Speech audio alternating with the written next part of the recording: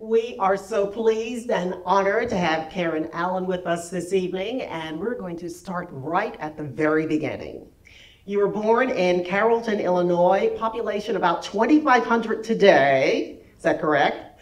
Yeah, I haven't kept up with their population, but yeah, it was a small town. It was a little town. Your mother was a university professor, your father an FBI agent. How would you describe your childhood? Well, my mom wasn't a university professor. She was an elementary school teacher, but she did go back to school when she was well into her 30s and finished college in order to get her degree in education. And how would I describe my childhood? Is that what you said? Yes. We moved around a lot when I was young because my dad joined the FBI the year I was born, so we were moving. I think for a while there he was changing offices almost every year until I was maybe 10, and then we ended up in Washington, D.C., and he had the rest of his career there, so that became, for a period of time, my home, and I moved to New York when I was 17. But I have two sisters, and because we traveled so much, we were a fairly tight-knit family because we were kind of all each other had. We were constantly pulling up stakes and moving elsewhere. So, and so my next question is, did you watch a lot of movies as a kid? I don't know if I watched them so much as a kid as maybe by the time I was getting into my early teens, and I became particularly a film lover by the time when I lived in Washington, D.C., I was near George Washington University, and I was a student there for a while, and down the road there was a film theater called the Inner Circle, the Outer Circle, and the Circle. And the Circle had two classic American films. You paid $1 and you could go in and see two classic American films. The Inner Circle was two classic foreign films, and you could pay $1 and go in and see those. And the Outer Circle was modern foreign films, like recent foreign films. And these theaters, two of them were in the same little building together, and one of them was just, a few blocks away. And I used to, I don't know whoever was my partner in crime with this, but I would pack a sandwich in my purse, I would pay my $1, I would go in and see the two American classic films, and then I'd go to the bathroom, and I'd come back out, and I'd go into the other and watch 4 films in a day, which was my film education, really. And so, did one of those films really impress you? Was one of those films your favorite? I remember really, truly falling in love with Fellini, Ingmar Bergman. Liv Ullmann, I think, became sort of my, the actress who I was most moved by at that time. Bibi Andersson. There were a lot of wonderful female directors that were working internationally, not so much in the United States. So I was always very interested to see what they were doing as well. But before you got really interested in theater and film, you were interested in something else. You actually studied something else first. Tell us about that and what led you to that discovery. Well, I got interested in design. My grandmother, who lived in this little town, Carrollton, Illinois, she was one of these extraordinary women who she knit constantly things. She knit the most beautiful things. They were constantly pouring out of her hands.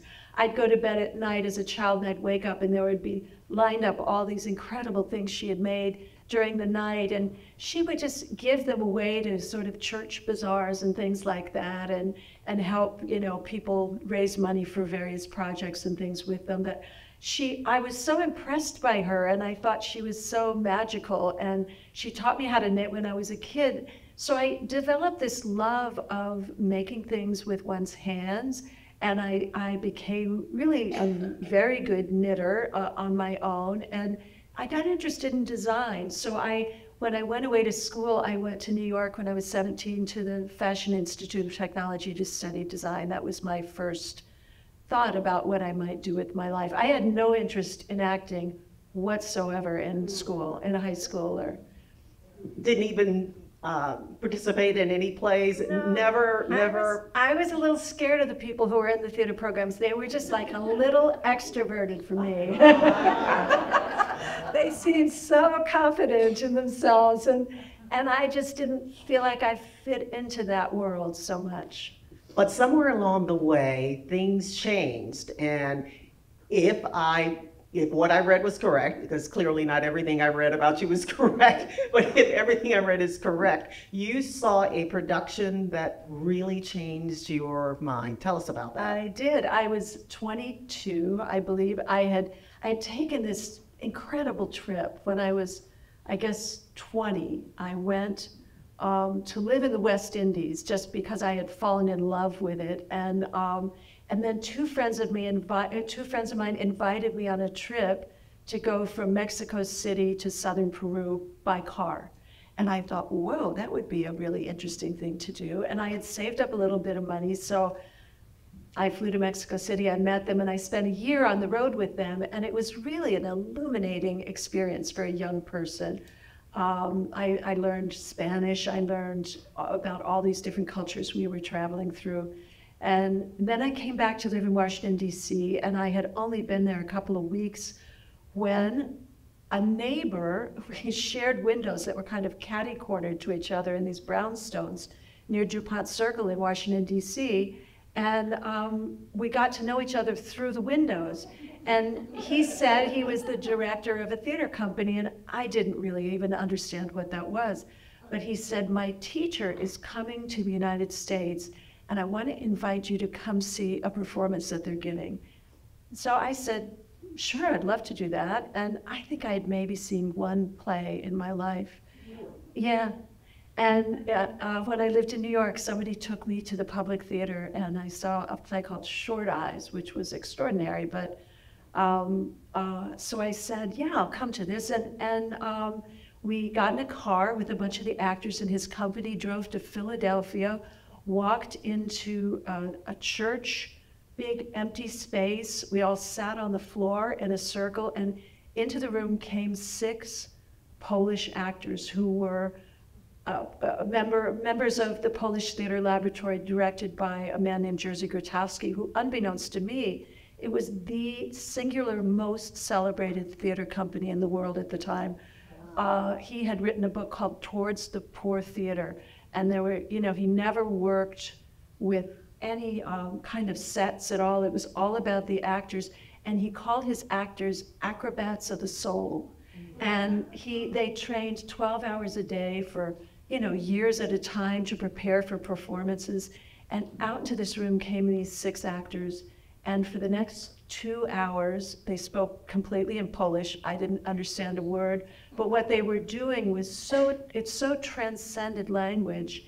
And by the time this performance was over, I was a different person. It's hard to explain, but something shifted in me. And I thought, I don't know what those people were doing, but whatever it was, I want to be a part of it. And I said to my friend later, does your theater company do anything like what I just saw? And he said, yeah, I trained with these people for 6 years in Poland. And I said, could I come and see what you do? And he said, oh yeah. And I said, do you ever train actors? He said, yeah, we have a program where we train actors. Would you like to be a part of it? And I said, I would. And he said, well, you have to audition. And I didn't even know what that was. I didn't know what an audition was. He had to explain to me that I had to memorize something that had some meaning to me. And then I came in and I would present it to them, and they would decide whether or not they thought I, could be, a part of their company. So that was how I started. And what was your audition? It was a poem. Actually, it was a radio play that Sylvia Plath had written called 3 Women.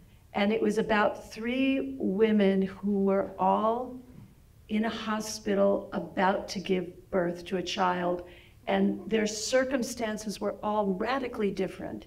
And I chose one of those women and memorized this long monologue of hers, and that's what I did for them.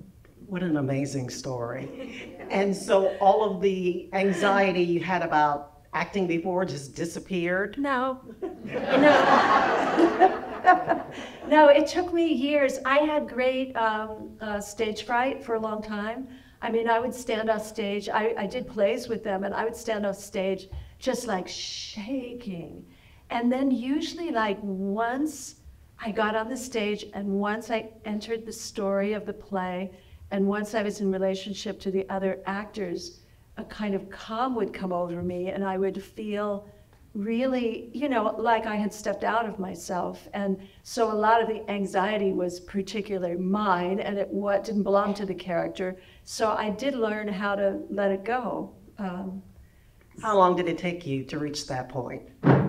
You know, I think the real moment was years later when I was in New York City. I did a play called Extremities, and I remember standing in the wings, and I remember having this kind of luminous thought suddenly, because I was standing there again, like very nervous, and something in me said,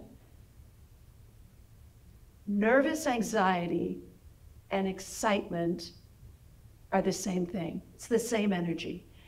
And when you think of yourself as being nervous and anxious, you're naming it in a way that you feel like it's something you shouldn't feel.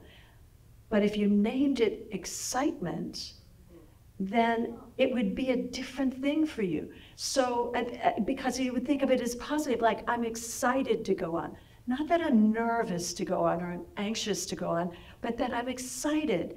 And suddenly something shifted in me. And I just felt that feeling that I've always thought was negative.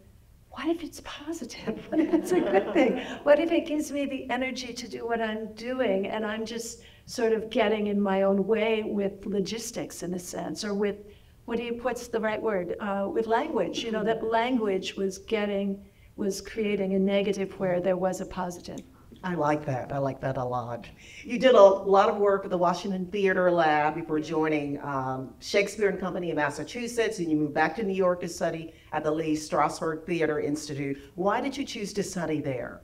Well, I'd had so this Polish theater company, they had very, very eccentric approach to acting. It was uniquely their way of training actors, and I loved it. However, it had its own language and vocabulary and way of working, and I thought if I was going to move to New York and really want to work more in the more traditional theatrical world, that I should just broaden my knowledge. So I studied at the Strasberg Institute because I was interested in what the method was and how they approached acting. And I studied with Stella Adler, who was a very celebrated teacher at the time, who had a slightly different approach. She was amazing, like taking plays and really tearing the play apart and creating an understanding of what the playwright was doing when they wrote the play, and the place and the time period and the history of the play. And I still had so much to learn. I mean, you know, I still feel like I had so much to learn. But so yeah, that was my entry coming back into New York, having been away for a few years because I'd gone to school there. So I already knew the city a bit, but I came back wanting to do something quite different with my life. How did your family feel about you switching to acting? I don't think so in my family, we had never met anyone who was an actor. In fact, I went off to do my first film and I had never met an actor who had worked in a film. I had never met anybody who had worked on a film. So, you know, I was really walking into some unknown territory. And I think my parents kind of hoped I would get over it, you know, like I'd get over it and move on to something else, you know. They were always saying, what's your plan B, what's your plan B? And I kept saying, I don't really have a plan B, and this is what I'm gonna do. Your first major film debut was in Animal House. How did that come about? Well, that's a really interesting story. I was studying at the Strasberg Institute, and one day I was leaving, walking out the door, and I just glanced up at a bulletin board that was right by the entrance door, exit door, And there's a little 3x5 card that said, feature film, casting college-age actors and actresses, send picture resume to. And I was maybe 25 or 26 at the time, but I looked young. People were always telling me I looked young. And so I thought, well, you know, I wrote down the address and I stuck a picture in a resume. My resume was like only kind of very obscure plays. And my photographs, I didn't really know anything about a photograph. So I had 4 photographs on a page of me in 4 experimental plays. And they were all a bit eccentric. And I just stuck it in the envelope and I sent it off. And sure enough, in a couple of days, I got a phone call and they said, we would like you to come to this address. They gave me an address on Park Avenue in New York and meet on this film project. So I showed up and I walked in and this woman came walking over to me and she said, I know you don't have an agent. I know you're not in the union, but you're coming in to meet the director because you're my girl. And I was like, okay. Can't be anything wrong with that. So I went in and she introduced me to John Landis, who is the director of Animal House, and Harold Ramis was there, and another casting director from California was there, and it was a very lively, interesting group of people, and we chatted, and they knew I had never done a film before, although I did have a little NYU film. You know, I'd done a little short film with some NYU students, and I think I sort of said, you know, I would send them a copy of that or something, and it was terrible, as I remember it. But I went back and I auditioned, I think, 3 times for Animal House in New York, and then they decided they wanted to fly me to Los Angeles, and they wanted me to audition in front of the executives at Universal, which scared me to death. And how did you hold it together? I didn't. I was really nervous. I was really nervous, and I really thought I gave a terrible audition, and it turned out the funny story is that it was down to me and one other girl, and she had done a lot of television. But for some strange reason, I don't know if you guys know Animal House, but there's that scene. My character's first, you know, one of her big, she comes out, and Peter Riegert, playing Boone, sort of follows her out, and he says, oh, you know, don't be angry, why don't you and me and some of my friends go up to your parents' cabin, and there's this whole little scene where, you know, he's trying to make up with her, and she's having none of it, and the other actress couldn't or wouldn't do that scene without crying. And honestly, it never occurred to me that was a scene one would cry in. So I didn't cry at all. I was just trying to play it more for, I guess, the realism or the comedy of it or whatever. And John Landis kept saying to her, don't cry in this scene. And then they'd do it again and she'd cry again. So I kind of got that first role by default because she couldn't do it without crying. Wow, that's a great story. Yeah, of course, the role that changed your career, am I correct in this, came in Steven Spielberg's Raiders of the Lost Ark. Definitely. You played Marion Ravenwood. Love interest of Indiana Jones, played by Harrison Ford. You have a great audition story there as well. Tell us about that. I think Steven had seen, I'd done 3 films at that point. I did Animal House that John Landis directed. I did a film called The Wanderers that Phil Kaufman directed, and he was one of the writers of Raiders of the Lost Ark. And then I'd done a 3rd film called A Small Circle of Friends that Rob Cohen had directed, and he was a very good friend of Steven's. And so I think Steven was casting about for who would play Marion Ravenwood. They had cast initially Tom Selleck to play the role of Indy, and then he had to fall out of it because Magnum PI got picked up and they wouldn't let him out of his contract. So when I first went out to audition he wanted me to come and do a screen test. I met him in New York. We talked a little bit. He told me a little bit about the character. And then I went out to Los Angeles to do a screen test with George Lucas there and Steven Spielberg. And I flew out with an actor named John Shea, who was a New York actor, and he and I auditioned together. And then they brought in Tim Matheson from Animal House, and he auditioned for Indy. And I think that they were the only 2 I auditioned with. But you know, every actor in Hollywood, Jeff Bridges went up for Indy. so many wonderful actors had gone up for that role. And, you know, Harrison was right there in their backyard. The second Star Wars was coming out, but I think they were a little concerned, like he was playing, what's the character's name in Star Wars? Han Solo. He was playing Han Solo, and they thought, you know, he couldn't, they knew they wanted to do multiple indie films, and they were doing multiple Star Wars films, so I think they were a little nervous about him doing both. So, but in the end, you know, they just said, no, he's the one, we should cast Harrison. So they cast me in the role, and a couple weeks later they cast Harrison to play Indy. And how long was production for that? I think it's about 5 months. Yeah. What was most challenging? I think the whole thing was challenging for me. I had never done a film of such scope.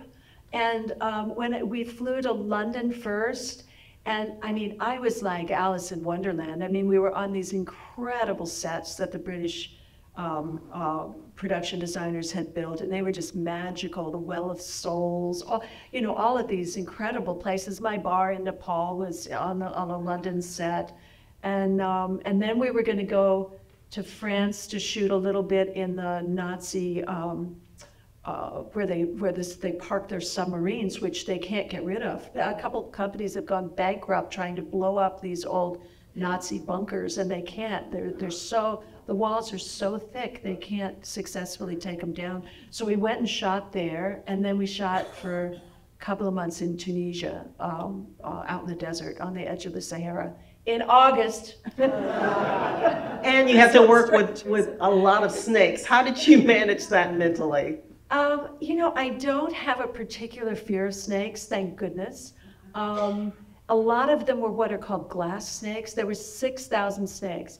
And a lot of them were what they call glass snakes. Excuse me, 6,000? Yeah, there were on the set, 6,000 snakes. And they would bring them on and just fill up this huge, I mean, the set was probably the size of, you know, this room if you take out all the chairs. And they would just fill the whole thing with snakes. And there were some dangerous snakes. There were some pythons who they're not poisonous, but they'll bite the living daylights out of you, and they have just, you know, fierce teeth. Were you ever bitten? I wasn't bitten. I would just walk away. I mean, if I saw a python coming towards me, I was like moving in the opposite direction. But seriously, how do you prepare, I mean, mentally for that? You don't prepare for it. What could possibly prepare you for it? And then there were cobras, and the cobras there were ambulances on both sides of the set, just outside the exit doors.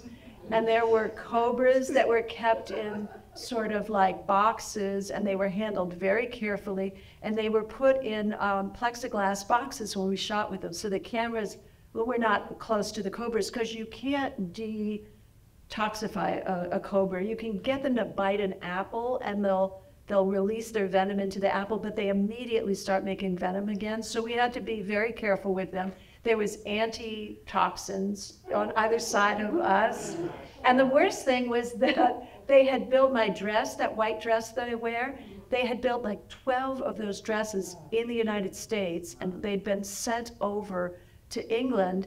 And for some reason, they didn't put it together that there was going to be a lot of fire on that set. Like, he's constantly setting fires, and I've got a torch. They were highly flammable, and there was something about the fabric that whatever they tried to fire retard them with, it disintegrated the fabric.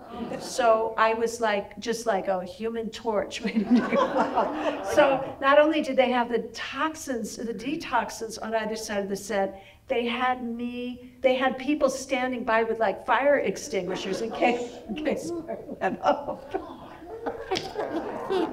But nothing bad happened. Thank goodness. Did you know that you were going to have to deal with all of that when you accepted the role? No, you never think about these things. You know, on paper, a room with snakes all over the floor, it's just not what you read is actually, so, you know, you just don't picture it the way it's going to be at all. Well, after that, you had several movie roles. You returned to theater, then back to movies, including Scrooge, Challenger, Malcolm X, and The Perfect Storm. Is it difficult transitioning back and forth between theater and film? Was that by design? I think it's really good for me. I don't know how other actors deal with it, but I really liked it. Well, I started out in the theater. I love working in the theater. And so if there was, I just would look at the roles and look at the plays and the director and think, is this a project I really, really want to do that I, feel like is something that I would really grow and learn something from. And it didn't really matter to me whether it was a play or a film. And so it was nice for me to go back and forth. They are very different in terms of how you work and all kinds of things, but I think that I grew to really love that difference. In 2016, you made your directing debut with a short film, A Tree, a Rock, a Cloud, based on the short story by Carson McCullers. I saw that today. Yeah, so compelling. This film was shown at over 30 film festivals internationally and won numerous awards. Why did you want to do this film? I didn't want to do it. I really resisted. I had people for years saying, "Oh, why don't you direct a film? Why don't you direct a film?" And I was like, "Oh gosh, it's so much work, and there's so many people involved." And then I was sitting with somebody I had worked with in the theater. He had produced a play I directed and produced a play I acted in, and he kept saying to me, he actually produced the film you're going to see tonight. His name is Brian Long, and he kept saying to me, "Why don't you direct a film?" And I kept saying, "No, I don't want to." And he said, "Well, if you did want to direct a film, what would you want to direct?" And I just blurted out one day, there's this Carson McCullers story that I love called A Tree, a Rock, a Cloud. I loved it forever. It would be a short film. It has just a couple of actors in it. It takes place pretty much in one location, and it would be, if I were going to do a film, which I'm not, this would be the kind of film I would want to do. And he just kept kind of bringing it up. And finally, I said, "Okay, let's do this." So finally we just decided, and then I thought, oh, well, we'll never raise the money to do it. And then sure enough, we were able to raise the money to do it. And then over time, I was getting really excited about doing it. And I cast in the film some of my favorite actors that I've worked with in the theater, and this young boy who was just amazing. And I had a wonderful time doing it. So there you go.